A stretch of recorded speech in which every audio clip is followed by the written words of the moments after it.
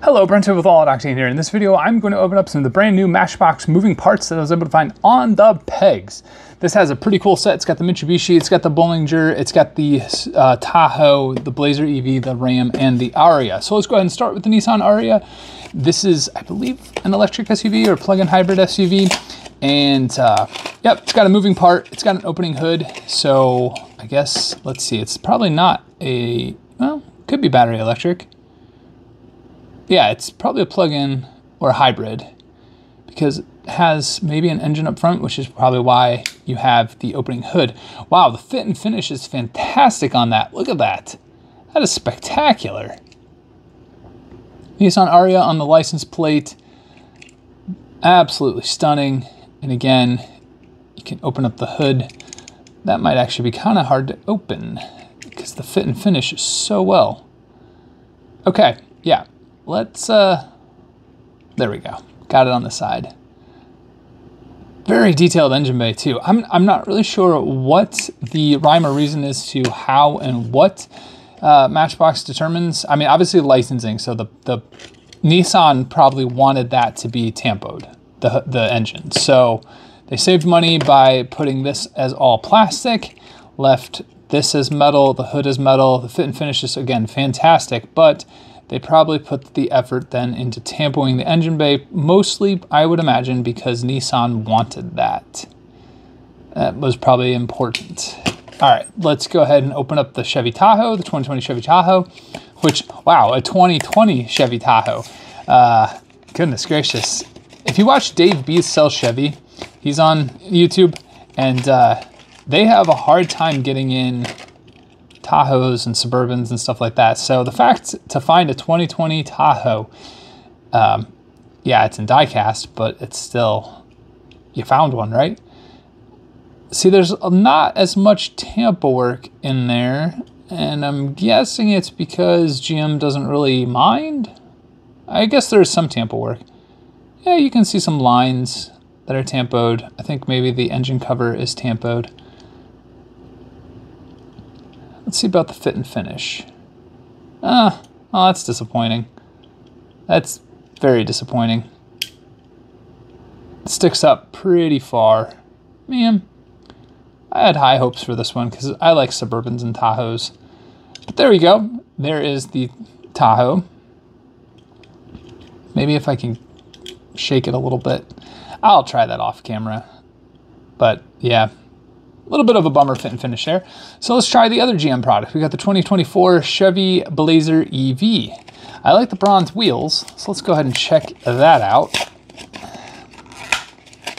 And Matchbox vehicles have been hard to open. All right, let's go. There we go. Oh, you can hear the rattling on that one. Definitely better fit and finish than the Tahoe. Kind of like the Nissan, except this one falls open, which is, I guess, kind of nice. Man, no... Is that a battery pack? Because it's a Blazer EV, so... It's not a frunk. I don't know. I would imagine this is going up against the Ford Mach-E. But yeah, the fit and finish is nice. Nice red paint. Tampo works are okay. It's just when you're judging moving parts, if you're opening hoods and you just see that, and there's not a lot of tampo work on it, what are you looking at? I have seen one of those in real life though. They're pretty cool. We've got 2020 Ram Rebel. Oh boy, and the controversy around the new Ram EV. Oh my goodness. It's got all electric. Not this one, obviously, but it's going to be the Ram Charger. It's all electric, and it has an onboard generator. So, battery powered, but it has an onboard generator. Good idea, bad idea. Discuss below. We've got the Ram Rebel 4x4. And, yeah, see, now Ram just doesn't seem to care, apparently, because there's no tampo work on that supercharger, which is kind of a bummer, because that's a really cool part, and you'd figure that would be, you know, what you'd want to see. I like the grille, though. That looks fantastic. White paint looks good. Yeah, All right, next up we have the Bolinger B2. And this has, I think, 2 moving parts, if I'm not mistaken, because it has, does the tailgate go down? Yeah, it does. Okay, so just like in real life, the tailgate goes down and the hood goes up and maybe the front, yeah, okay, yeah. So they did it just like in real life. So this is 3 moving parts as opposed to just about everything else, mostly because this is a battery electric truck and it is, since it has nothing, you know, drive tunnels or anything like that, you can put stuff all the way through, from the hood down, all of that. So if we put that back up, we close the hood, we close the tailgate.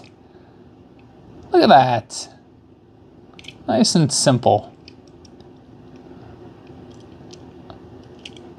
Pretty cool. All right, last up is the Mitsubishi Lancer Evolution 4.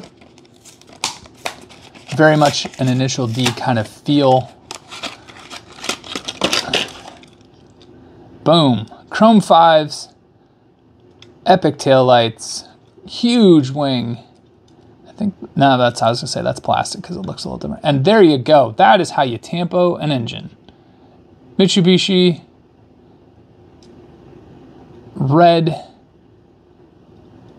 Got some other parts like the battery and stuff. I mean, that is fantastic. That is how you do that. And the fit and finish, spectacular. There is a fantastic moving parts car.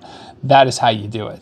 So there you have it. There are some Matchbox moving parts I was able to find on the pegs. Let me know which one is your favorite in the comments below. And until the next one, have a good one.